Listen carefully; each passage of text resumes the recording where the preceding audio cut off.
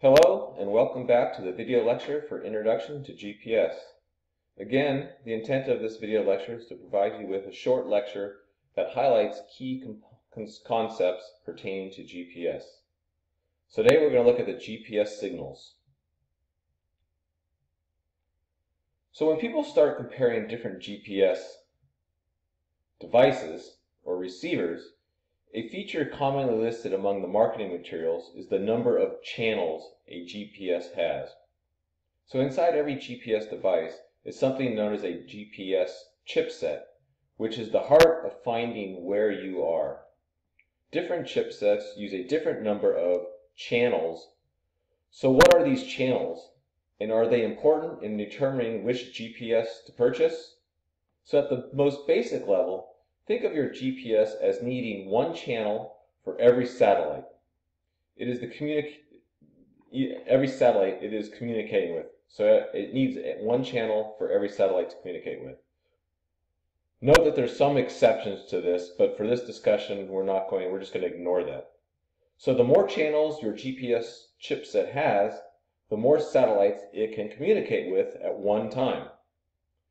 So the more channels the better, right? Well, no, not exactly. So at any given time, there are at least 24, more often 30 satellites that make up the GPS system. So many GPS receivers have a satellite information screen that will show you how many satellites your GPS is tracking at any given time. If you view this page and take your GPS device somewhere with an unobstructed sky view, you can see how many satellites your GPS is tracking, and thus how many channels are being used. So take this image for an example, and you will see that the GPS is tracking 9 satellites, those ones denoted in green. There's another one there in gray that is showing in view, but it's not being used for positioning. So essentially 9 channels were being used here. So it is rare for a GPS to track more than 12 satellites at any given time. So in that sense, having GPS with more than 12 channels might seem like a waste, and to some degree it is. Can channels be used for more than just tracking a satellite right now? Sometimes channels can be reserved for searching, as new satellites are predicted to come into your view. If you are watching this satellite screen over a period of an hour or so, you will see that some satellites disappear from your view while other satellites appear on the horizon. So while your GPS might be tracking only 8 satellites, it might be using a couple of other channels to search for new satellites it is predicting will come into view. So we have 20 or 30 or 60 channel receivers. To some degree it's a marketing gimmick, but back in the old days of GPS, a receiver might only have 8 channels. Then came along 12 channel receivers, which improved reception and acquisition times dramatically. Then came along 16 channel receivers, which also showed some improvement. So where do we go from here? Add more channels? Unfortunately, now that the number of channels a receiver has exceeds the amount of satellites you can realistically track at any given time. So the benefits of 20+ channel receivers get a little muddier. So our Juno 3Bs have 12 channels and is transmitted on the L1 code, which we will talk about later. So satellite signals, civilian and military signals are not created equal. We have the coarse acquisition code versus the precision code, P code. So the coarse acquisition code is freely available to the public, and it's transmitted on the L1, L2C, L5C, and L1C frequencies. Generally, we talk about the L1, the L2, and the L5. The precision code is designated for military use only, and it's encrypted to prevent unauthorized use, and it's transmitted on the L2 frequency. So a satellite signal takes about 0.06 seconds for a GPS radio signal to reach Earth if it's directly overhead, a little longer if it's off on the horizon. So satellites require a direct line or view to the GPS receiver. Signals cannot penetrate water, soil, walls, or other obstacles. So if you're out collecting information, GPS points, being underneath trees, in buildings, under a bridge, in a close mountain range, or your hands over the receiver antenna, or your body can block all the satellite signals, is going to make the reception poor, if not impossible. Also, heavy forest canopy causes interference, making it difficult to collect positions. And in canyons, or these urban canyons in cities, GPS signals are blocked by mountains or buildings. So there are some limitations, and you have to be aware of those. Probably the most common for us is going to be being very close to a building or underneath trees, both of which are going to give you inaccurate positions.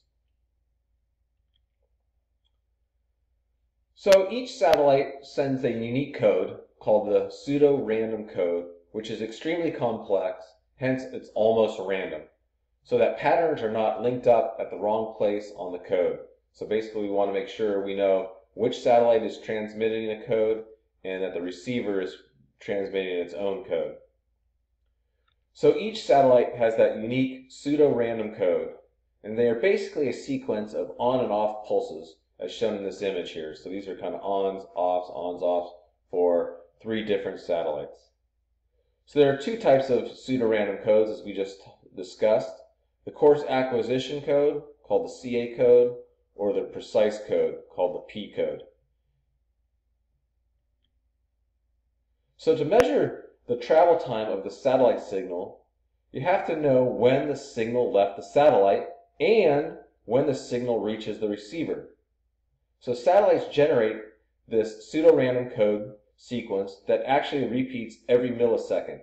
So the trick is that the GPS satellite and our receivers are synchronized so they generate the same exact code at the same time.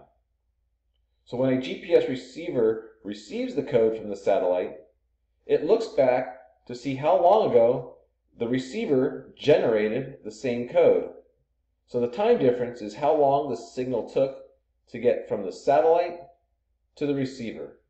So in this image, the green dotted lines represent the time difference from when the signal left the satellite and when the receiver received the GPS signal. So we can see it's generating the same code, and we can see by looking between the time differences of where those 2 codes line up. So what now happens is, here the receiver is sliding this code back to that it's received from the satellite to the left to match up with this code it generated. You now notice the 2 codes on the red on the top and the red on the bottom now line up. The amount we have to shift back the receiver's version, the bottom red pseudo-random code, is equal to the travel time of the satellite's version. So we just multiply that time by the speed of light, and bingo, we have our distance to the satellite. So basically what we're using is these codes coming from the satellite and the codes coming from the receiver. They're the same codes. We just have to look at where they match up, and that will tell us how long it's taken us in terms of time for that signal to leave the satellite and to reach the receiver. So this is what we looked at in the previous video lecture, determining how we did the time. So we knew that the change in time was 0.065 seconds, meaning that's how long it took for the pseudo-random code to leave the satellite and be received by the receiver.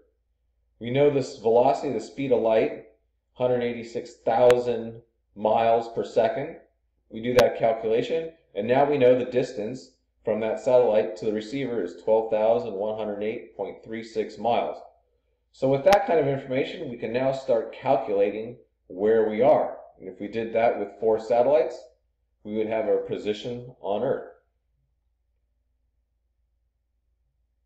Have a great day, and see you in the next lecture in class.